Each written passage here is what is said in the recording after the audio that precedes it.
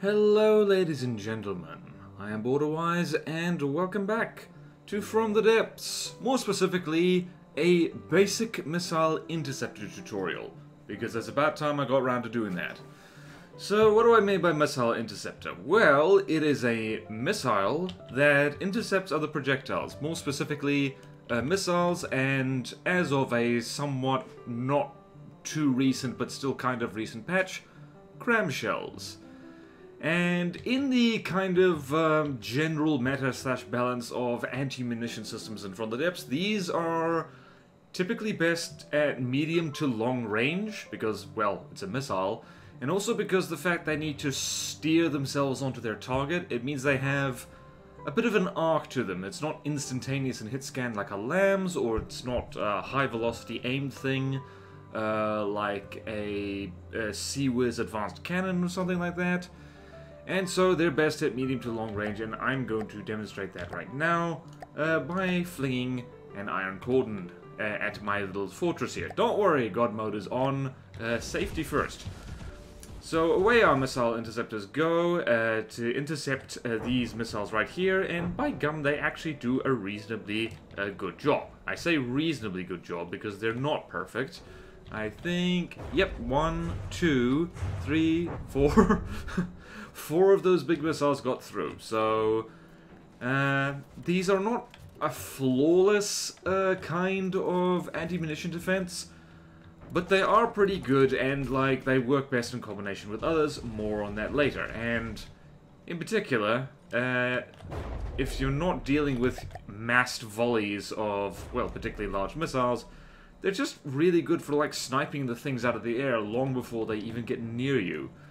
They are, unfortunately, kind of stupid in that they don't always prioritize their targets very well. So, what can we say about these things? Well, firstly, you don't need to worry about using a... where is it? So, normally with missiles that are self-guided, you need to stick an Identify Friend or Foe add-on on them. You don't need to do that with these things. I've never used them with this. These things are smart enough to know what's an enemy projectile or not. And there should be a quick note, I should say. You used to be able to make... oh my goodness, that cramshell hit us in the face. It used to be possible, and I in fact made a guide on it some time ago, to make large and huge missile interceptors. So I will show you right now what I'm talking about. So here we have small interceptors, here we have medium interceptors. We can try for a large. I wonder how that's going to go. So 1, 2, 3, 4. I should probably talk first about what the setup for these things are. This is the basic interceptor. It looks like this: variable thruster, fins, APN guidance, and missile interceptor. The missile interceptor is what does the interception. It steers the... it is what locks onto enemy projectiles and damages them.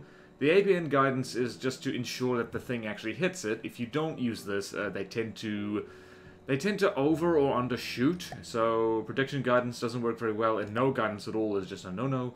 Fins so the thing can steer, and variable thruster so the thing can, you know, thrust. So 4 components, which means you need 2 for a medium missile and just 1 for a small. Handy indeed. And so even if you have a 4-component large missile, you'll notice that the missile interceptor head is not here. And in fact, if you even try to load a saved interceptor, so here I have basic interceptor, I'll load that, and you'll notice that does not work. It instead puts a reinforced body in there. That is a more recent patch. I don't know what time you, the viewer, are watching this, but when I'm recording this, it's been a few months or a few weeks. I can't tell. Time is immaterial. That the devs patched that out, which is, I don't know. I am ambivalent. I have no feelings on that. Some people are upset. Some people love it. That is how the world works. And same thing with huge missiles. Alright, so we can load in... we can try and load in basic intercept. It's not going to work. No missile interceptors. So, large and huge missiles, you can't make interceptors out of them, which kind of makes sense. like, missile interceptors exist in real life, and they're certainly not as big as ICBMs. But in any case, so, other things to note with this basic setup. This is not the only setup you can use, but generally this is all you really need. There's not much point putting any kind of warhead on these things. There's not much point making them super long range or have a super long lifetime, because their job is kind of to destroy other munitions. Explosive warheads do damage other projectiles a little bit, and they do push them around a lot. Not really worth it to use them with the missile interceptor, I find, because they push things away, and also it means that instead of the missile interceptor doing a little bit of damage and moving on, because they can do that, you can see one interceptor can actually destroy several enemy projectiles in a row, but they can't do that if they explode on contact, which is what the explosive warhead does, so that's no good. And there's a few ways to launch them. Staggered fire is a good idea. It is best to set these things to fire continuous, so if you go to the missile controller, you see here's a salvo and a full salvo. You don't want these things to go full salvo, because it means that the thing will be busy reloading, even if there's got missiles in the racks, and then you get blown up, and that really hurts, and that's no good. So continuous fire is probably best. A little bit of stagger. Doesn't need to be a huge amount, but you don't want these things launched just in big volleys, because if they're all clumped together, they can be destroyed all at once by, well, many things. They can be destroyed by enemy Sea-Wiz, lambs, like enemy interceptors. Like, it is possible to make an anti-missile missile. So, yeah, it's hard to make it happen on purpose, but yeah, missile interceptors will, from opposing teams, they will target and destroy each other. So, like, maybe you don't want to launch them all at once so they're in a nice big cluster all to be fried at once. That's no good. And you can launch these things in any number of ways. So you can use Sea-Wiz controllers, and that's going to have a whole tutorial all to itself. You can fire them with local weapon controllers as well, although why you would do that, I don't know. There is a trick to have dumbfire missiles that kind of pull double duty as like unguided rockets to damage the enemy, and also missile interceptors. I've never had much success with that, and this is the basic tutorial, so we're not talking too much about that. The simplest way is just to use ACB, so that's what we're going to be talking about today. So the ACB setup is pretty straightforward. This one activates if there are missiles within 3,000 meters, and if there is, it'll fire weapons, and in this particular case, it'll fire just this one controller, because the effect range is set to 2. There is another way to do this with ACB block naming, so you can go over here, set this all the way over here, go over here, whee, and search pattern is, say, oh, I don't know, let's just call it Barry. And then I can go over here and I can name this thing Barry. Go back to the ACB. And hallelujah, it's controlling Barry, and it should work just fine. Yep, there we go. So we have named our missile controller Barry, and it works just fine. And this is a useful way of keeping your ACBs out of the bits of your craft where you want to stick your missile controllers, and you can use all kinds of stuff. You can do this, for instance. So if I can control Barry, put him there, and go here, and then use a receiver there, and a transmitter here. Is that all working? So Barry's controlled there.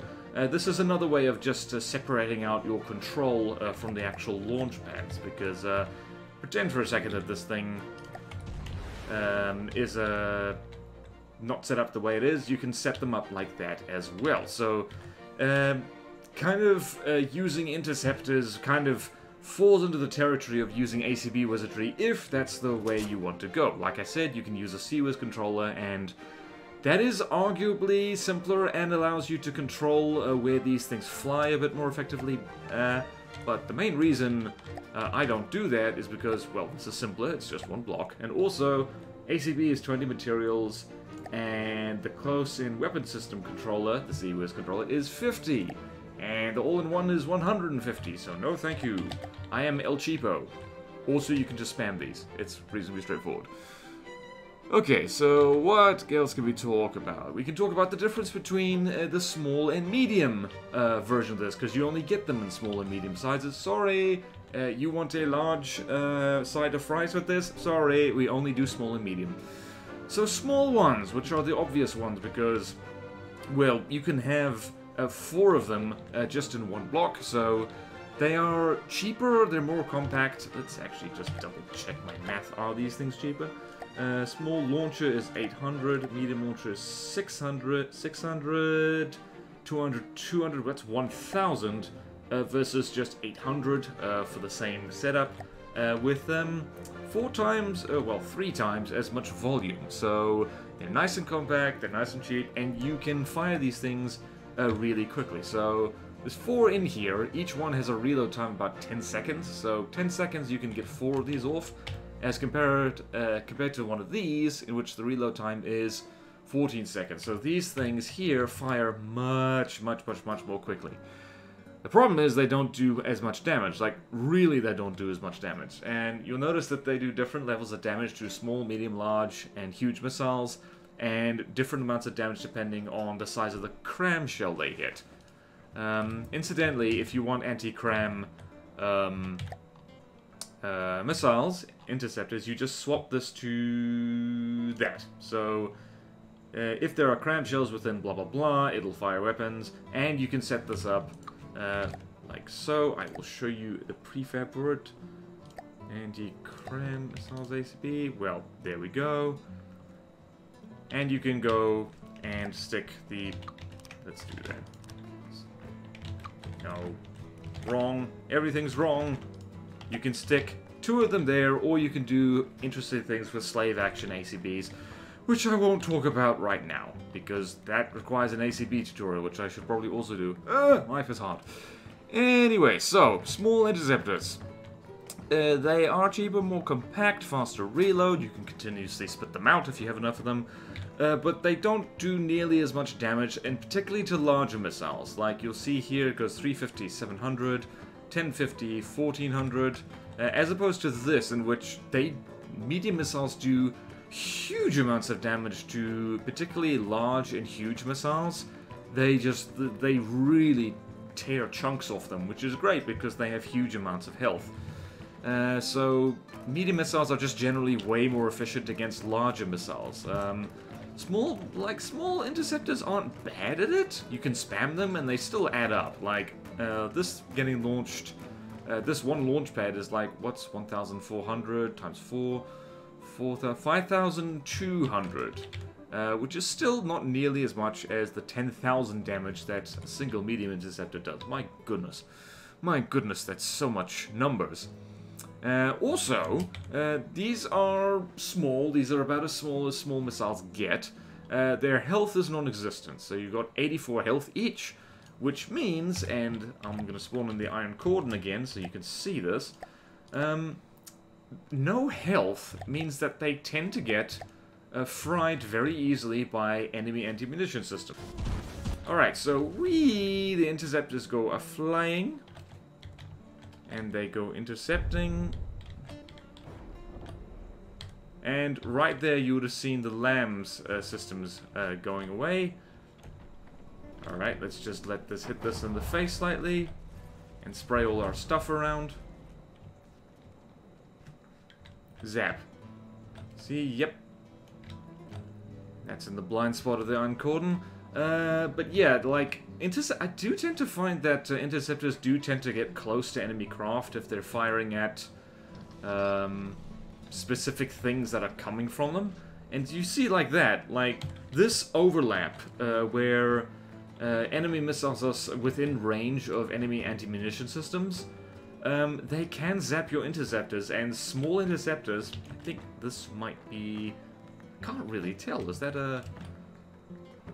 I can't really tell, is that a big one, or a medium one, or a small one? I can't really see.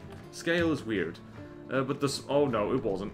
The small ones just really don't have any health, and they can be taken out really easily and really quickly.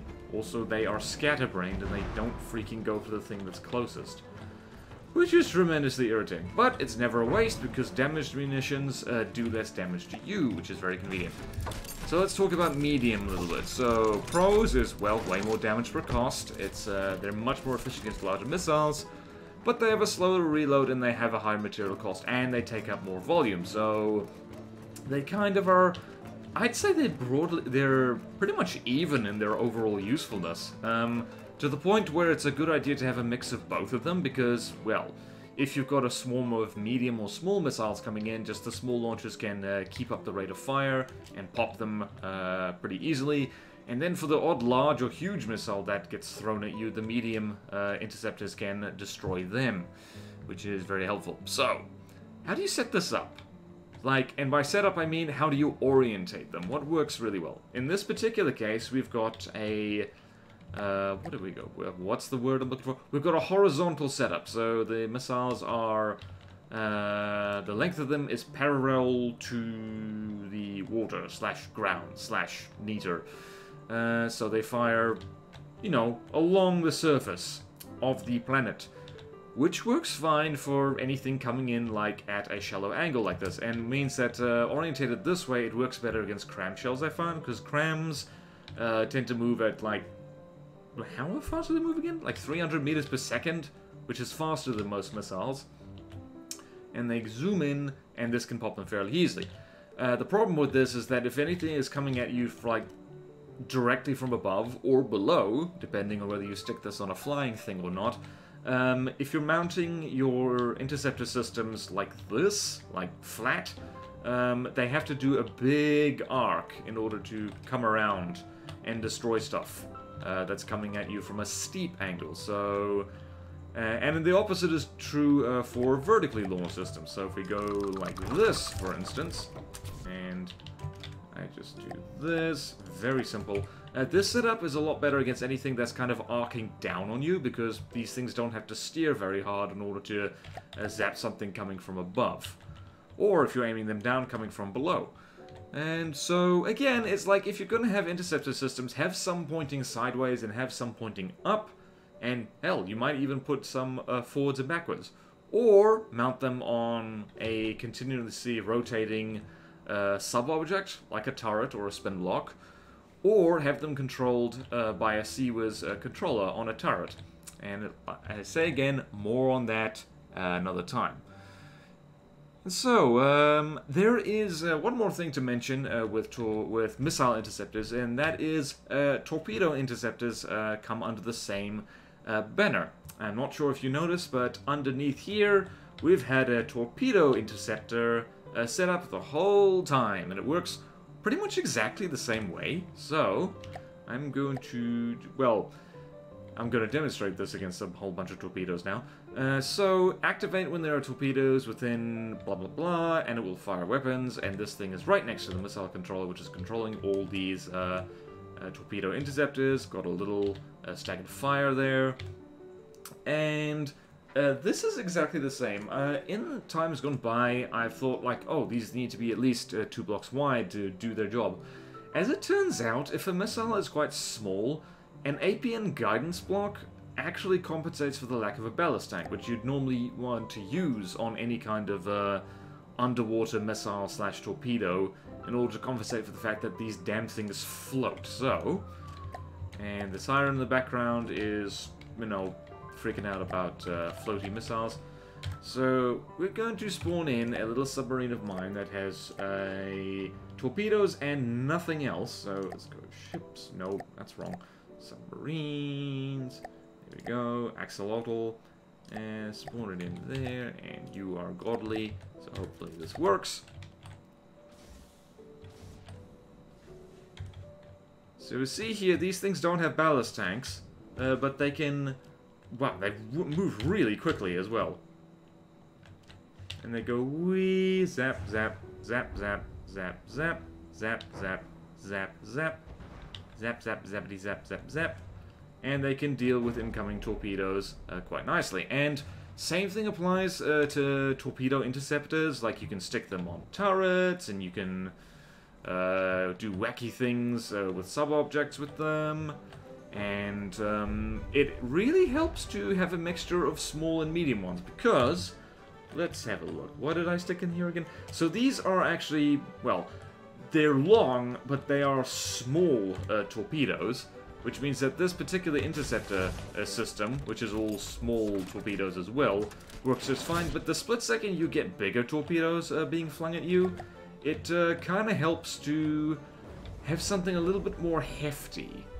And particularly if you're up against things like the Bulwark or the Stronghold, or just a whole bunch of godly crap which just spam large torpedoes like no one's business, having bigger torpedo interceptors can absolutely save your bacon. I forgot how adorable and silly this thing is. It's very adorable and silly.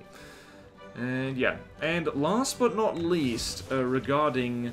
I'm going to delete that and spawn in the Iron Cord again, because it's... Actually, let's try the Palisade. We're really not going to... We're not going to do very well against the Palisade, because the Palisade spawns way too many large missiles. But... Oh, that's fun. Oh, that's fun. But... it really does help with missile interceptors to supplement them with other forms of anti-munition defense, because I'm finding more and more that none of them really work perfectly on their own. And it's just a good idea to... Oh my goodness, are we actually going to fry this entire volley? We're not going to fry this entire volley. That would be very silly. We fried almost the whole volley. Jeez, that's a lot of damage prevented. And my poor fortress is made of wood now. How did that happen? So yeah, like, it's a good idea to mix them with lambs, which I have done a tutorial on. And Seawiz, and just... And what else is there? Like decoys, both missile-based and just block-based decoys to fool missiles and all that stuff, or even shields. Because these things can't do anything against advanced cannons, and I don't think they ever will be, because how would that even work? So yeah, that's basically missile interceptors. Their main advantage is that they're great at medium to long range, and they do a lot of damage to things that otherwise would take a lot of... Oh, dearie me. That missile got stuck on me munition water. Yeah, remember to give your missiles clearance, folks. So yeah, that's missile interceptors. I hope this was helpful, and I hope you enjoyed it. I hope you enjoyed it and it was helpful. So on that merry note, thank you all so much for watching. Please like, comment, subscribe if you want to see more videos like this. Support me on Patreon or YouTube membership if you like. It really helps, and there's fun perks in it for you. Thank you to all my current supporters, and I will see you next time in From the Depths for more defensive shenanigans involving missiles, probably. Farewell!